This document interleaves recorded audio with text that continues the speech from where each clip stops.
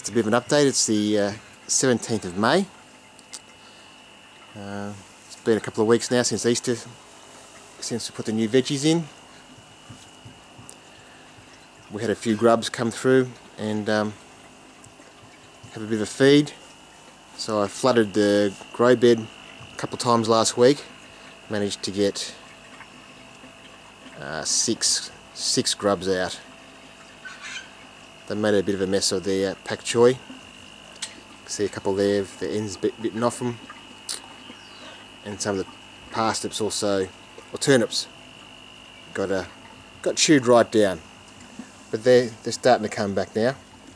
There's some new growth on those little ones there, and some more growth over there. I think they're broccoli. I'll have to go around the other side and have a look. But they're doing quite well.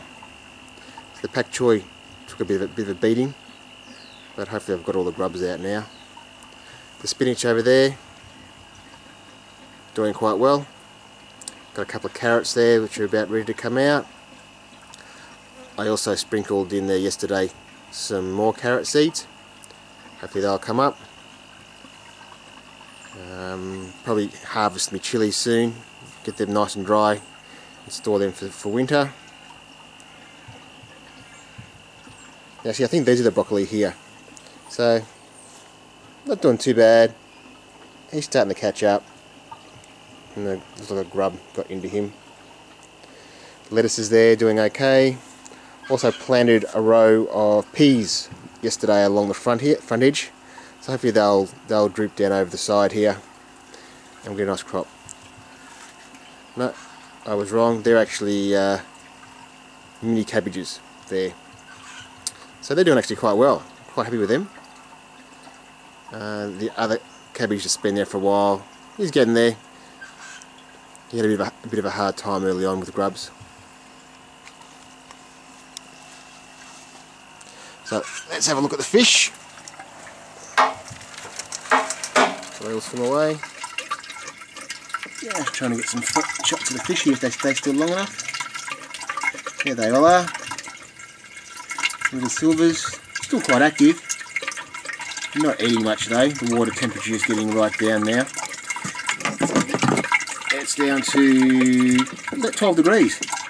He's not doing too bad. So I might give them a little bit of food today. It's been a couple of days since I fed them. But I'm pretty happy with them.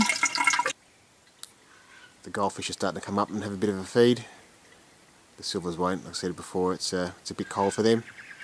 Haven't done a water test in quite a while. Might try and do that this afternoon.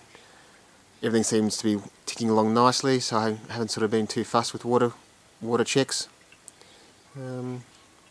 Water's nice and clear, bottom's nice and clean, plants are growing. It's really about all you could ask for. Would like to get another grow bed in for the next season, so I can stagger my crops a bit better. Might have to talk to the finance department about that, and the planning department, and see if we can organise that for next summer. Also have my battery backup system all finished.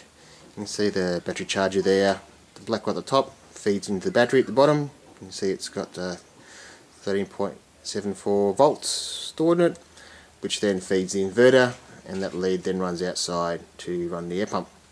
So if the power goes off, the battery's in line, kicks in, and keeps going. I've yet to do a run test to see how long it lasts for, especially with the new air pump on it.